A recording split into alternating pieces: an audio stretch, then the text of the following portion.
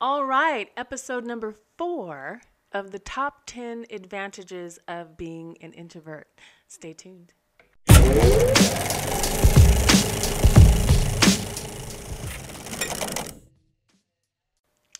Hello and welcome back. My name is April Ray, CEO and founder of the Introvert Mogul Studios. Thank you so much for joining me. So we are on episode number 4 of the top 10 advantages of being an introvert. And number 4 is introverts make really great friends. We're very loyal to our friends. Now, extroverts may have like hundreds of friends, but how many of those are really close, where you have those really close connections?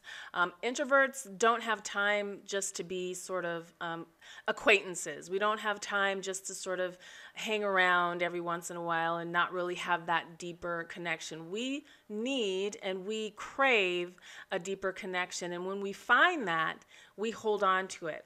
Now, people who understand introverts, our friends who know us and they love us because they know that we may not be that friend that is always going out and, going to parties and being that person that they take out with them or whatever.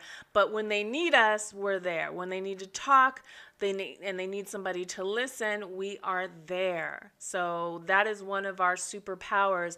Introverts make really great, loyal friends. If you agree with this on number 4, that we make really great friends, go ahead and leave a comment and let me know, do you have a lot of friends or as an introvert, or do you have just a few really close friends that even if you don't speak for a long time, when you do, it's like you never were apart, right? All right, so I will see you on the next video. Bye-bye for now.